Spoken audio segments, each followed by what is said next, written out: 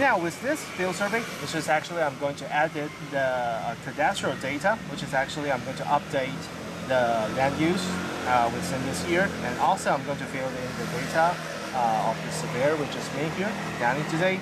And also we're going to take some photos with the different cadastral with the different partial number. And before that, I'm going to show you how to open up the new feature in SuperSurv 3.2, which is actually the labels. The label you can simply just enter in the layer setting here, which is this one, the cadastral data. So now you can see the label setting here is actually off, so you can turn it on and select the field you want to indicate. Here I'm going to indicate the partial number. There are also two different little options you can use with this function. And hit OK button and save it. Hit OK to back and save it. So now you can see all the partial number has been shown on the screen. You can see where we're standing right now is actually the partial number is 1023. And so we're going to start up to doing the edit. So doing the edit, you can hit the survey button here and edit the exist layer. Hit it.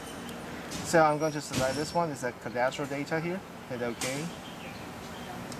And within this, the system will open up the advanced toolkit with you, which is actually allow you to edit the layer.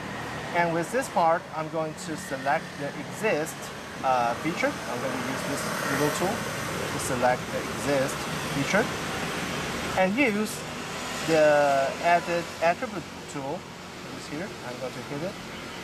So now you can see I can start up to edit all the attribute. I'm going to take a photo with this part. Take a photo. You can select camera. So I'm going to move my machine a little bit. So now you can see this is a part. I'm going to take a photo. And we can use the save button to save it. Okay, I'm going to move back to position. I have to stabilize my machine, sorry. I don't want the light to be flat. And here, you can see there are two drop-down menus. I have built this with the SuperSurv in my office.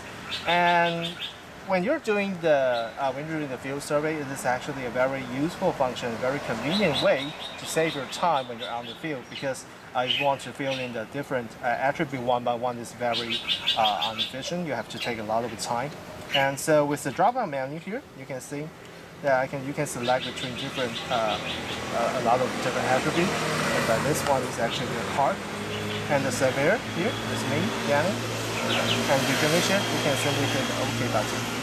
So now you can see the data has been saved within this feature. And also I'm going to edit this one, the 994, partial number 994 here. Enter. Here, I can also take a photo again. You can see now that this dam is actually the dam across the street, which is actually a field that is going to build up a new building. So I'm going to take a photo with it. And hit the save button again. Okay, I'm going to move back here. You can see more clearly. And here, the land use is actually, I think it is actually the brown field. So I'm going to select the brown field. And the surveyor is me again, Danny.